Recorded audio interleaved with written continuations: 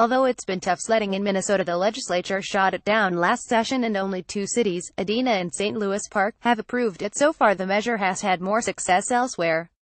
4 states have approved it: Hawaii, California, Oregon and Maine, with New Jersey soon likely to follow suit, and more than 250 cities and counties across the country have approved some version of the law. There may be discussion, but there won't necessarily be any official action taken at the next Detroit Lake City Council meeting on Tuesday, August 8, but that doesn't mean the wheels won't be in motion towards a possible new ordinance. The City Council's Public Safety Committee meets Monday, and is expected to review the city attorney's recommended ordinance.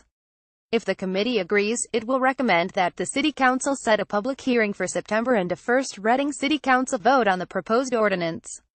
After a second council vote, an ordinance becomes law. In this area, people ages 18, 19 and 20 who would lose their right to buy tobacco products in town have been largely quiet on the issue, as have retailers, leaving the organized opposition to electronic cigarette users. "Vaping is our primary opponent here in town," said Jason McCoy, a tobacco cessation worker with Partnership for Health. "The biggest misconception going on right now is that we're trying to ban vaping e-cigarettes," he added. Partnership for Health and Becker County Energize are among the groups pushing the Tobacco 21 measure, and supporters are advocating an ordinance that would ban the purchase of e-cigarettes by those under age 21, but they are not calling for an outright ban on the sale of vaping products.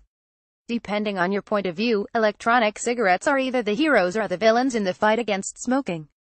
Anti-tobacco advocates see vaping, with more than 7,000 flavors and 250 brands, as a sort of gateway drug for young people to get into smoking and chewing tobacco.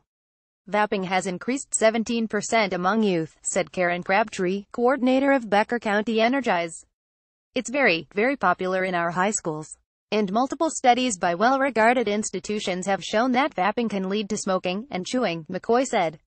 On the other side of the vaping debate, the Royal College of Physicians and the state-run health system in Great Britain has come out in full support of vaping as an effective tool to quit smoking. They have determined that vaping is 95% less harmful than smoking, and are providing vaping kits to smokers who want to quit.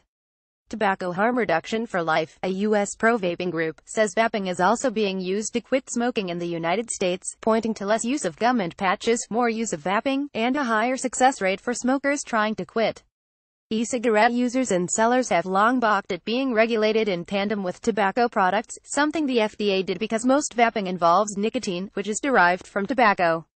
Under new FDA Commissioner Scott Gottlieb, the FDA just granted a 4-year reprieve on extremely costly market safety reviews on e-cigarettes that would have driven many producers out of business. That will also give the agency time to study the effects of vaping on smoking cessation and initiation, and allow for the creation of much-needed general standards. The FDA is also looking reducing the level of nicotine in tobacco products to non-addictive levels, and at banning flavored tobacco, including flavored vaping juice and menthol cigarettes, McCoy said. "That's a huge move, if they follow through on it and remove all the flavors." As far as McCoy and Crabtree are concerned, the less vaping and smoking and tobacco chewing young people do, the better for their long-term health. "We don't want people to start in the first place," said Crabtree.